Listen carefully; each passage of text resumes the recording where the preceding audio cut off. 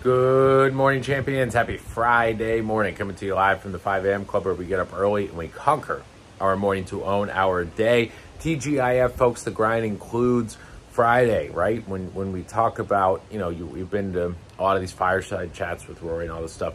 And when he sits there and he talks about, putting in the work you need to do. And when you look at the LOC and all that stuff, and he talks about, really, trying to do that 50-hour commitment in that 50-hour work week.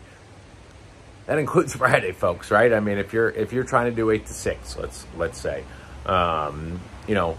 Monday through Friday, right? So when you're trying to get your 5 hours and all that stuff, that means that Friday is still that go hard day, right? Regardless of the AP you're at, because you're trying to build that momentum for the whole year. It's easy to say I'm having a good week. It's easy to rest in our laurels. It's also easy to say I'm having a terrible week and it's too late for me, so I'm just gonna give it my all next week.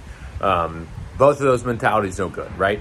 I come into a Friday ready to go, treat it just like a Monday, treat it just like any other day, and get after it.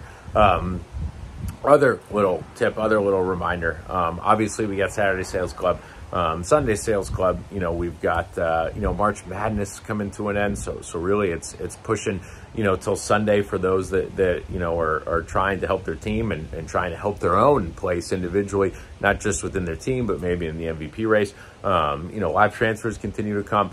All those things continue to rock. And it's just a reminder too that game time. That is our time spent, actually working, actually selling. That's at 8 to 6, 8 to 7, whatever your schedules are, Monday through Friday, Saturday if you're doing it, whatever. But don't forget that, the best performers out there also spend time practicing. So, even if you're spending time, with loved ones and family or friends or whatever, don't forget to find somebody that, if they truly care about you, they're going to invest in you and your career as well. So don't forget to spend time practicing, right? And that was just my point there too, is, spending time improving yourself, improving your skills, improving your mind and your body even, and also role playing and practicing and saying, hey, Mom, would you mind, with my career here, could I just practice my presentation on you? One, it's good to practice on it. Two, you never know what kind of objections and stuff they'll give you that you can practice on. And three, sometimes they might even say, oh, you know what?